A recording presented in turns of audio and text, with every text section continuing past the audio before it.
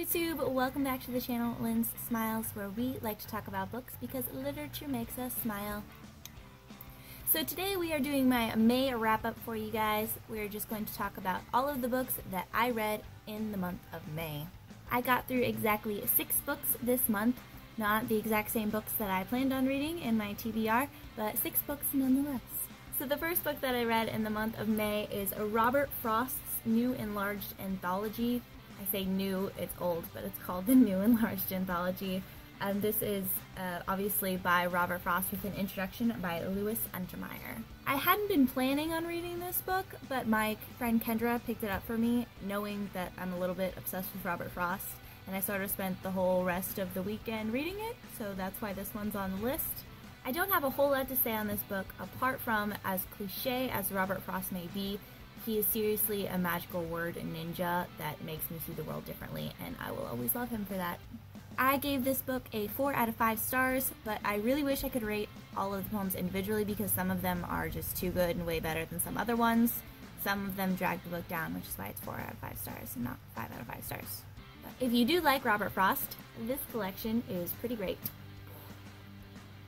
The second book that I read during this month was Six of Crows by Leigh Bardugo. So I have been hearing so much hype about this book through BookTube and Goodreads and everywhere, and let me just tell you guys, it did not disappoint at all.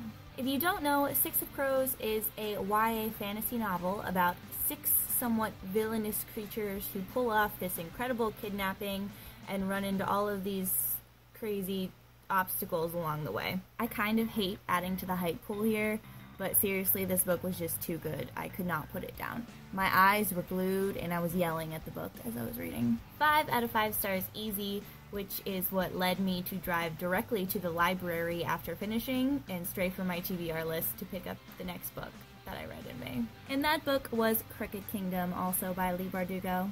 Now, if you've read Six of Crows, you understand why I could not wait to go get Cricket Kingdom. Like, I needed that book right after finishing Six of Crows. Right off where blah, blah, blah, blah. So this book picked up right where the other one left off.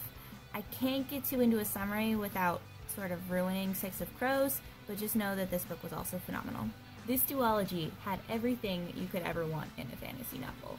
Adventure, action, friendship, romance, hatred, vengeance, crazy world building, and magical powers. Beautiful writing, and seriously one of the most complex plots that I have ever had the privilege of reading. Clearly I have a lot to say about these books, so if you guys want me to do a full-length review on the duology, you can just leave me a comment down below. For now, I will just say 5 out of 5 stars, and well done, Leigh Bardugo. You are my spirit animal. Okay, moving on. The classic that I read this month was Paris in the 20th Century by Jules Verne. This one is known as Verne's forgotten novel because it wasn't actually published until way after his death. Verne originally wrote it in 1863, but focused it 100 years ahead of his time, thinking about what Paris might look like then.